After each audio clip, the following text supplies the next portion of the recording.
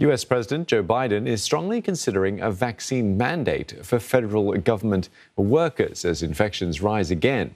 Those who refuse could be forced to get regularly tested. The dramatic policy shift comes amid growing concerns about the highly contagious Delta variant. The U.S. has reported alarming virus surges in parts where most Americans are not vaccinated. At the same time, U.S. officials have changed their mind on mask recommendations. The Center for Disease Control has now said fully vaccinated Americans should resume wearing masks indoors.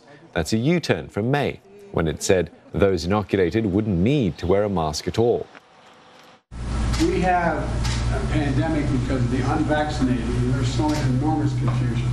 And the more we learn about this virus and the Delta variation, the more we have to be worried and concerned.